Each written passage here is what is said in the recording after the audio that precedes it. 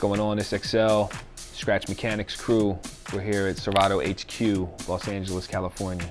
Serato has been such a game changer for everyone.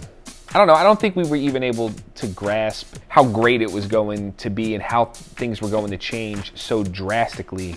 I remember going to the club that first weekend and just taking a small stack of records because just in case I got to switch off, and I would play and then I'd give it a break and I'd go to vinyl and I'd come back, and I got through the first night, and I think that was the last night I ever took vinyl to the club along with my Serato.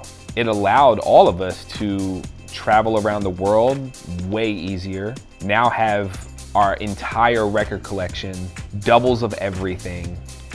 I've ripped the vinyl and I don't think I'll ever get rid of it, but at the same time, I don't miss having to carry it around.